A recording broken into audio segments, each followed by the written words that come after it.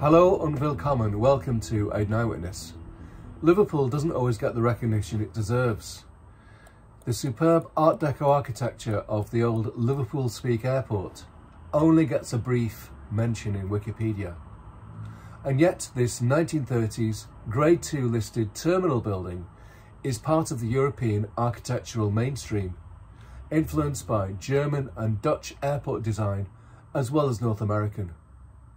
It's showcased with some superb photos in an excellent book I recently acquired and used as source material for this video. It's ideal for me as it's in French, English and German. Regarding Liverpool's status among European cities, the title speaks for itself. Berlin Tempelhof, Liverpool Speke, Paris Le Bourget. The old Speke Airport terminal was directly influenced by Hamburg's old Fuhlsbüttel terminal, designed by Friedrich Dürssen and Peter Averhoff. And that's another hidden parallel to add to those in my Liverpool-Hamburg video. Liverpool Airport dates from the mid-1930s. The corporation wanted to maintain Liverpool's leading position as a seaport by adding a world-class airport. The aerodrome first opened in the 1930s in the grounds of the ancient Speke Hall. In the early years, farm buildings were used. A grand terminal was planned but never built. Airlines included Imperial Airways and later Aer Lingus. The architect was Edward Bloomfield of Liverpool Corporation Public Buildings Department. First, the control tower appeared, rising up like a lighthouse. With its octagonal shape, it was influenced by airport design in North America. The rest of the terminal was built around it, curved like Fuhlsbüttel and similar to an ocean liner, like the old Dublin Airport terminal, which was built around the same time. In the war, Speke was a base for military aircraft. Planes were built in the nearby hangars, which also have Art Deco features and are listed. After the war, Manchester's Ringway Airport took the lead in Northern England, due to its more central location and as there was more space to expand.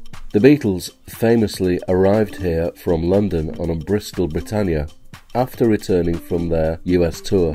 They were greeted by large numbers of fans on the terraces. After a new terminal was opened, the old terminal was eventually refurbished, extended, and in 2001 became a Marriott hotel. Today it's run by Crown Plaza. Round the back, the old apron, like the terminal building, Grade 2 listed, has been retained. It's a great place for aviation enthusiasts like me. You can sit in the cockpit of a BAE Jetstream 41 and take off over Liverpool using a PC-based flight simulator. A Bristol Britannia is under renovation, though sadly it won't fly again. The apron is now cut off from the runway and surrounded by industrial units.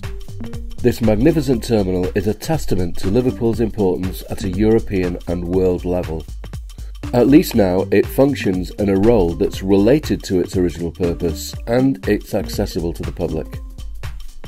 For more information, search for Speke Aerodrome Heritage Group and also search for Britannia Aircraft Preservation Trust. Oriel Chambers on Water Street is not the most famous building in Liverpool, but it's certainly one of its most architecturally significant. It's a groundbreaking building in different ways. Most strikingly, its remarkably large windows. Each one consists of front and side panes in the shape of an oriel window. An oriel window is a bay window that sticks out but doesn't extend to the ground.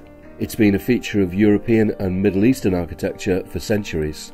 Oriel Chambers has 56 of these oriel windows, each one within a metal frame with a stepped back section underneath, typical of a traditional oriel window. I can think of no other building with this remarkable feature. Also, this is one of the first buildings to use a cast iron frame faced in stone.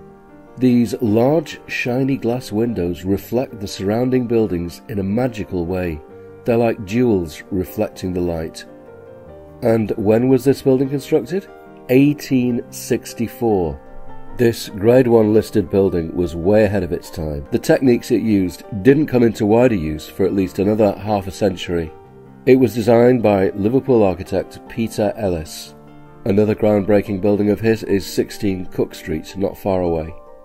Astonishingly, Oriel Chambers was badly received by some critics at the time. Wikipedia quotes the builder of the 20th of January 1866. "The plainest brick warehouse in town is infinitely superior as a building to that large agglomeration of protruding plate glass bubbles in Water Street termed Oriel Chambers." Today, Oriel Chambers is a working building occupied by barristers. In the basement, there's an excellent cafe, a small fish in a big pond.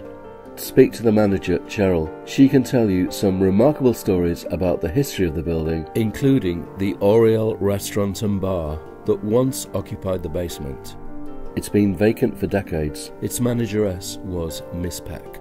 This is a futuristic building, a testament to Liverpool's ingenuity and forward-looking nature. As we ride past, look at how the windows reflect the neighbouring buildings, including the one next to it, 8 Water Street, which pays tribute to, but can never equal, the magnificent Oriel Chambers. Just round the corner, on the Strand, is the Queensway Tunnel Ventilation Tower and Offices, or George's Dock Building. Recently, a new road layout was completed, including a new cycle lane. I think the modern white colour of the paving stones is a mistake. It tries to outshine the white facades of the buildings, making them look grey. Maybe the paving will become weathered with time. The building stands next to the famous Three Graces. People argue about the fourth grace, but surely this should be the fourth grace. The exterior was designed by award-winning architect Herbert Rouse, who also did India Buildings and the Philharmonic Hall. He designed the original toll booths, one of which is preserved outside. It's important to note that he didn't design the entire tunnel project, just the exterior of this building, plus the 5 other ventilators on both sides of the river. This is a truly magical building that couldn't be built today. In fact, it couldn't have been built since World War II. Which architect today would build in an Art Deco style with Egyptian influences? There are many details to discover, including this Art Deco style decorative frieze. The colour scheme of emerald green and gold harks back to the 1930s. The patterns remind me a little of the Art Deco super cinemas of the time, like the Stockport Plaza. There are many works of art, including these 2 sitting sculptures in basalt. They symbolise night and day, paying tribute to the tunnel's near-continuous 24-hour operation since it opened in 1934. The scale is monumental, the tower is monolithic, the ornamentation very appealing.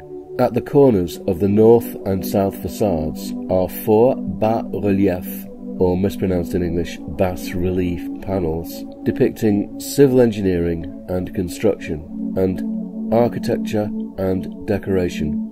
The east facade, on the Strand, holds a memorial to the 17 men who died during the 9 years of the tunnel's construction. This information from Wikipedia. But this building was not built for art or culture, but to house the fans, machinery, ventilation shafts and other equipment needed to remove exhaust fumes from the tunnel. Its purpose is deadly serious, but the way it does it is full of style and artifice. The building also looks wonderful at night when the multicolour floodlighting comes on. That's one of the great things about modern floodlighting technology. It allows the changing use of colour, not just on festival dates, but on every night of the year. An interesting feature of the tower is the funny face formed by the 2 sculptures near the top and the rectangular slot underneath them. This effect is accentuated by the floodlighting. The shadows above the wings look like eyebrows, and the vertical columns look like tears. At least, that's what one person I know thinks. She calls it the crying building. But I don't see anything to cry about here, unlike some of the more recent constructions to have appeared on the Liverpool skyline. The George's Dock building has been Grade 2 listed since 1980. This is a relatively new building, at only 87 years young. Compare that to the nearby tower of St Nicholas Church, which is 210 years old. We can hear the pealing of the bells in the background. There are regular tunnel tours, including a look at part of the interior of the building. Search for Mersey Tunnel Tours, Mersey Travel. I hope you found this video interesting maybe even inspiring.